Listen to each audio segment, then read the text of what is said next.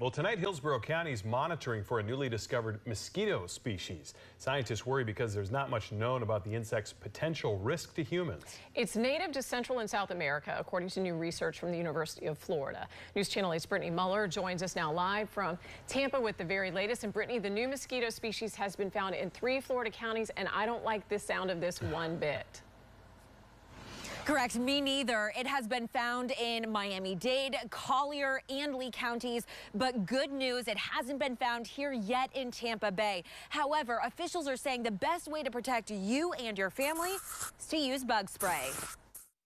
With 40 species of mosquitoes found in Hillsborough County. We're aware of it, and if we were to find it here in Tampa, we would treat it the same we would any other type of mosquito that we're going to try to control. David Feast with Mosquito Management says his team combs through these samples in an effort to identify this new species, the Culex lactator. Not much is known about this type of mosquito. We don't know if it transmits disease. We don't know if it's just a nuisance mosquito. It could be a mosquito that just bites frogs. UF scientists first discovered the species in 2018 in Miami.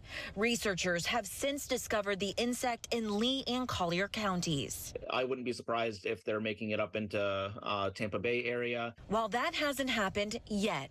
We just need to learn more about it, if it does carry disease or not, what's its habitat, where is it found. His team looks to learn more about the new bug while they monitor, set traps, and spray for mosquitoes to protect residents. And so again, this Culex lactator insect has not yet been found here in Tampa Bay. Jen?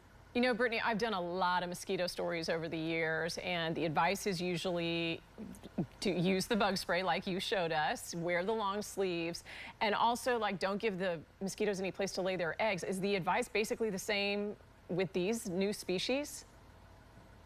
Yes, so they don't really know much about it. As Hillsborough County Mosquito Management just learned, they are still working to learn about it. But the big thing here is to prevent the mosquito insect from breeding. You shouldn't have that standing water, and that's their main message. And it doesn't take a lot of standing water in your yard. Your plants can hold water, little buckets, small amounts of water left behind can be a breeding ground.